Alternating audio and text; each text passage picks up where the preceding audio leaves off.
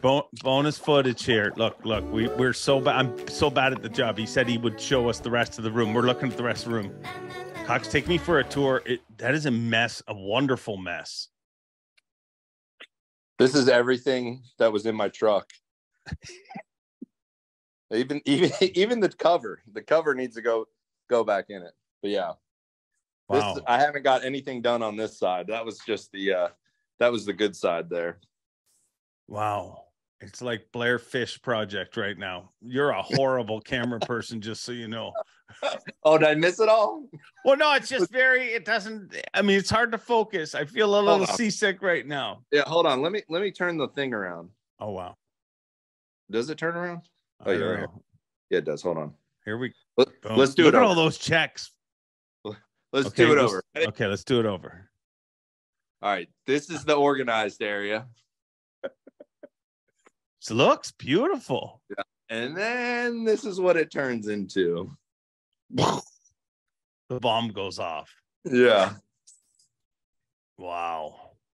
So Crazy. All of that, where's all that normally fit? In the truck. Have all this stuff is the stuff from in the truck.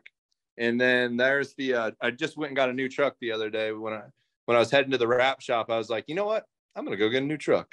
So I pulled that out. And this is all the stuff though.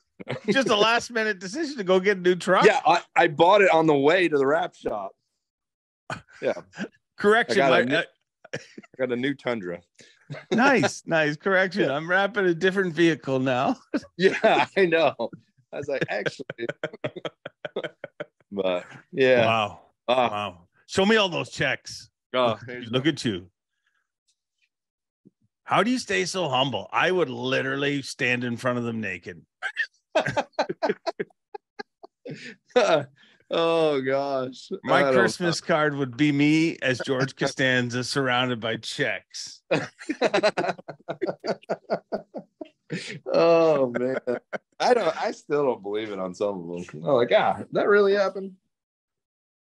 Checks dig them. Yeah. I'm just so happy I got somewhere to put all my stuff now. All this crap was in my bedroom before when I lived at the other place.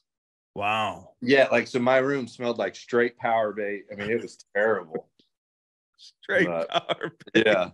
Now it's what does it smell like now?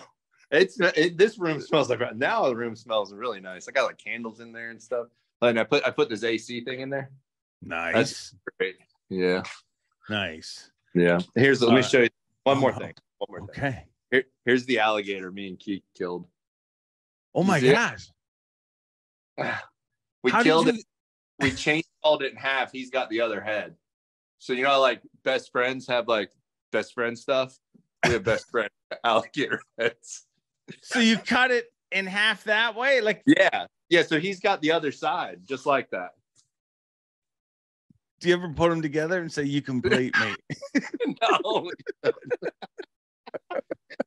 How did you kill the alligator? Were you hunting or was this a menace? We were watching Swamp People and we're like, dude, that looks like fun.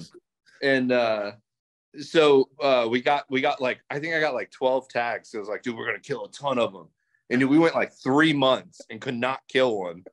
And it was the scariest thing I've ever done in my life. Like I've never killed anything. So like, I don't know what I'm doing. You catch it on a rod and then you bang stick it. You weren't allowed to have any guns in the boat because there were so many people doing it. And a bang stick that thought it was dead, got the strap around its neck. It comes back alive and it's biting the side of the boat. And I go to load the bang stick. I lose the tip. And then I'm like, dude, what are we going to do? So Keith hands me a hammer and I had to kill it with a hammer. Oh my God. Yeah, dude, talk about, I like dinosaurs and it was like killing one. It was terrible. Like terrible. It was like making all these noises as it was dying. And like when we brought the head in, the lady was like, oh my gosh, what happened to its head? The whole skull was collapsed. Yeah, it was terrible. Yeah, that was the last time we went. We never went again. There it is, the dark side of John Cox. I kept thinking, he's all happy, but he killed an alligator with a hammer. Yeah. It's the worst day of my life, probably. Wow. Do you still have dreams everywhere? Like, Are you scared of gators since then? Like, no. So before then, I kept having this dream where I was I was lipping the fish, and one was grabbing my arm. It'd wake me up, pull me in, and drown me.